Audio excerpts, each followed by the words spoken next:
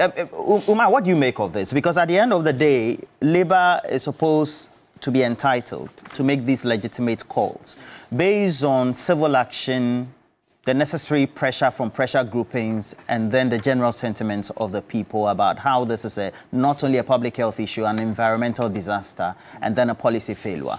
At the end of the day, the president says he wants time because he's already taken a number of actions. Another inter-ministerial committee has been put in place.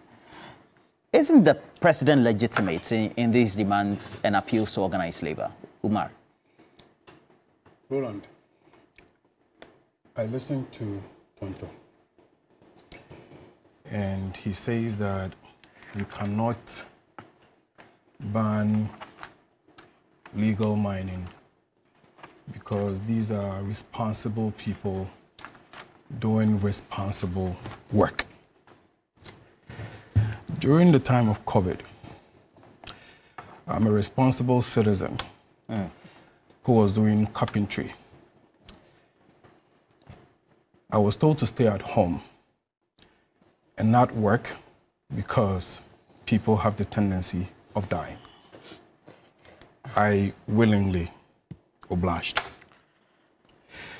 Thousands of Ghanaians in this country who had businesses who were running had to shut down and lose money because there is a greater good we are all looking to try to solve. What's your point with this?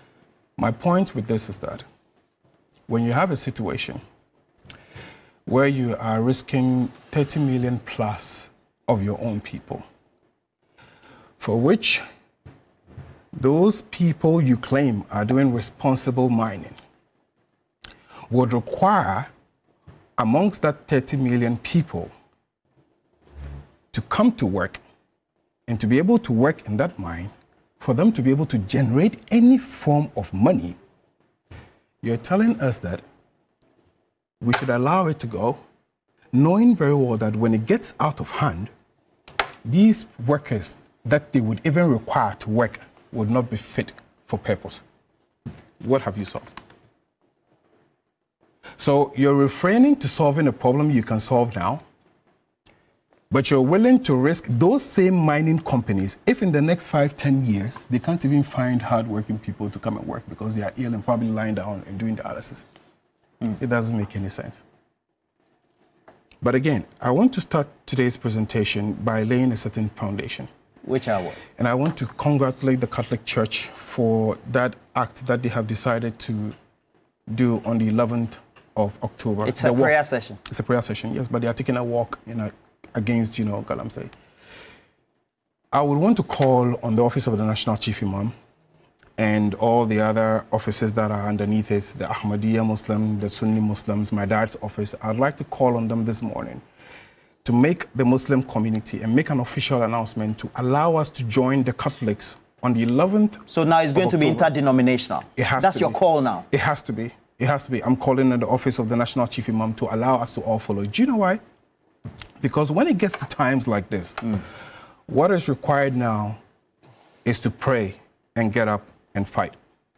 You count on God and then you get up to fight. Because certainly we have certain persons that it is difficult to reason with them. Exceedingly difficult to reason with them. You're telling me that it is okay that you risk my life. It is okay that my 8-year-old daughter, who is having to go to school, and Birim having to serve wager, and my taps being opened constantly on a daily basis, and my kids having to drink cyanide and mercury because the Ghana Water Company doesn't have what it takes to take out mercury and cyanide from the water. You're telling me it is okay to allow my daughter to continue to drink that because the president, that we made president, says that give me a little bit more of time. It doesn't make any sense. What doesn't make sense? The president called for the time. It doesn't make sense. Or the actions that he's... Roland, so listen to this. So Labour gave you 1 month. You sat down for 1 month.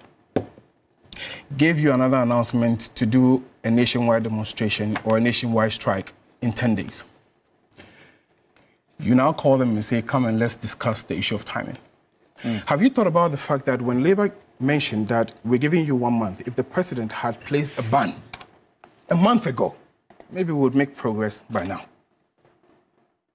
it is the disrespect, the lack of, and then I'm told that somebody, you know, somebody somewhere. The most even the one that is even more annoying is that, oh, there are some NDC persons who are you know, like Tonto is saying, who are making this thing even worse. That is no. When you say that, no, I'm coming. He hasn't mentioned NDC. To be fair, I'm coming. When you indicate that all political parties we have to sit down and go and blah blah blah. Okay. Roland. You said some NDC people. We've seen Kweku Buahin. Is it Kweku Buahin and the rest? Yes. That was the twin. That's a yes. Those videos I've seen 2 already. Yes. Roland. So even yesterday, Dr. Albin called to react. Yes. So let's say fine. NDC for Yabon. We don't know anything. We're not smart.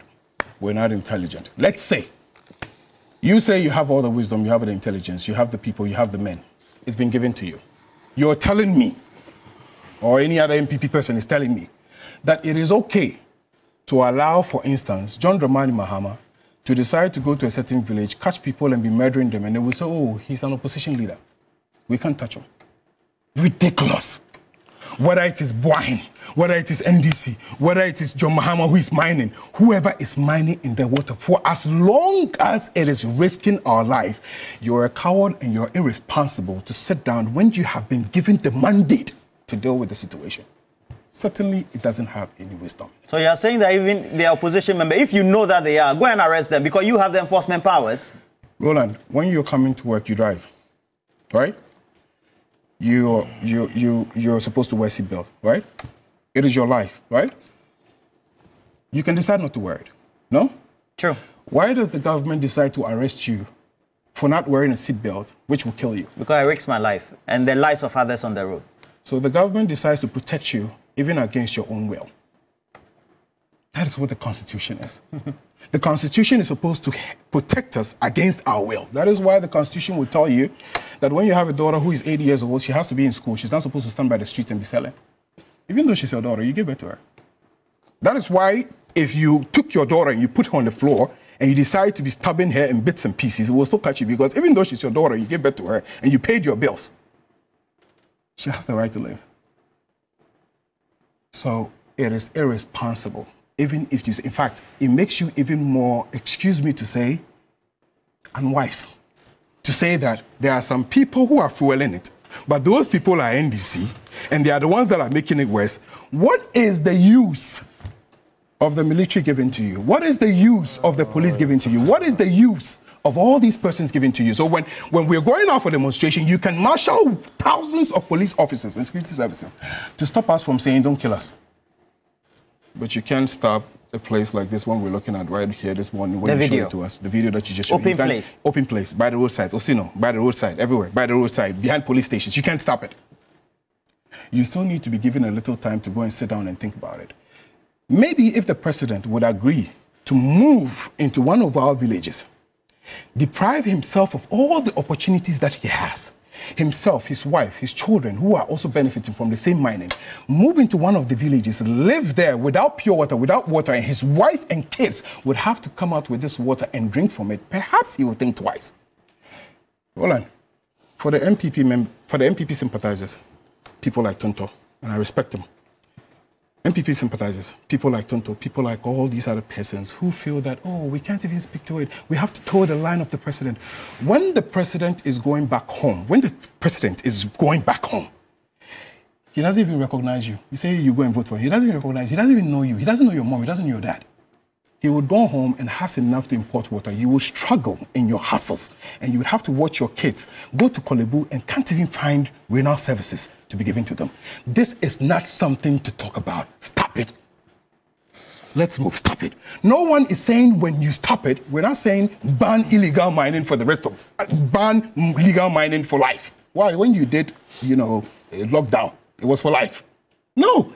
Stop. There's a problem. Stop first. Everybody stop. When you stop, and you've done it before. When you stop, then now come, let's sieve it. Let's sieve the situation. Let's try and solve it. You can't see reason in this. What do you want us to tell you?